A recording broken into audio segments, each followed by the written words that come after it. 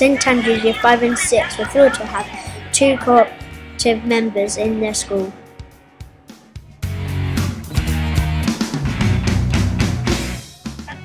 After the presentation, we got to talk to the 2 guests.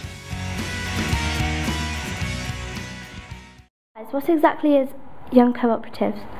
Okay, so Young Co-operatives is a national thing, and it's about giving young people the chance to set up their own business, to be really enterprising.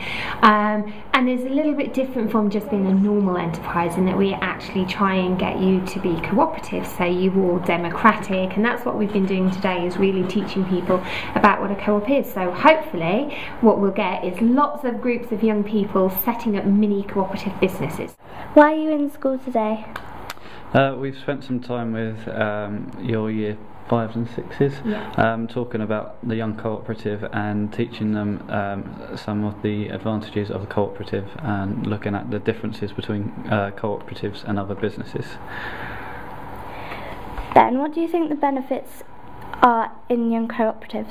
I think it teaches young people about cooperatives from a young age and gets people involved in promoting the cooperative. I think it's a really good scheme, as it allows people to set up their own cooperative and learn a lot of things about selling in a cooperative way and running their own cooperative. I think it's a really good idea.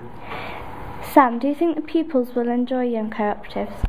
I think so, definitely, because running a business obviously is quite exciting, and you'll find things that work and things that don't work, and that's the whole part of running a business, the good things and the bad things, and just learning from it. But it's quite good fun because cooperatives really care about things like fair trade and the environment.